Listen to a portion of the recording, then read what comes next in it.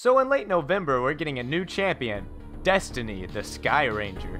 She got a big old gun. There's no doubt that this is our Metal Warden port from BLC, but who's that? A cute title card! Metal Warden is a combo-based anti-melee ranged tank. Let's look at her abilities. Her left click shoots metal that does damage.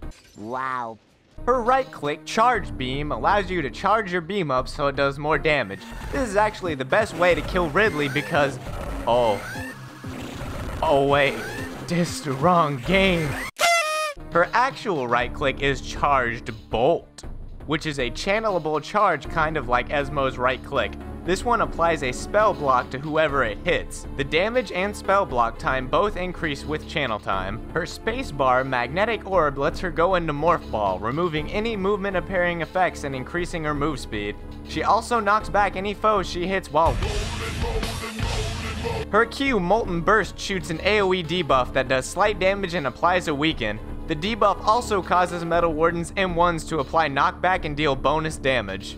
This ability has an EX version where Samus Waifu jumps high in the sky and crashes down, doing damage and knocking back and slowing enemies. Metal Warden's E is Energy Leash, and this is what I remember most vividly about her. She plonks down a little spire that has an AoE. Anyone that gets inside the AoE is tethered to the spire. While tethered, all projectile shot are slowed, and if you decide to walk out of the tether, you get incapped. This ability has an EX that channels a healing beam that rapidly heals one target. Her R ability, which remember doesn't cost energy in this game, Iron Claw, encases herself or an ally in iron, removing all move speed debuffs and drastically reduces damage taken. If an enemy hits the Iron Claw, the hit character will gain energy and shoot a low damage projectile at the attacker. Finally, Metal Warden's ultimate is Overcharge. She shoots out a ball that does damage, which turns into a vortexing black hole that does damage over time, and then it explodes for more damage. So basically it's Esmo's ult that does damage over 3 different instances.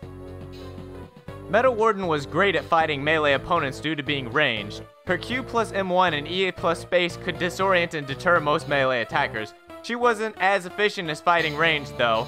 Ranged enough to kite melee, but not ranged enough to fight ranged. It'll be interesting to see what they keep and what they'll change with Metal Warden. I think the right click and ultimate are really similar to Esmo, but heck, Esmo is supposed to be Stormcaller and they're literally nothing alike.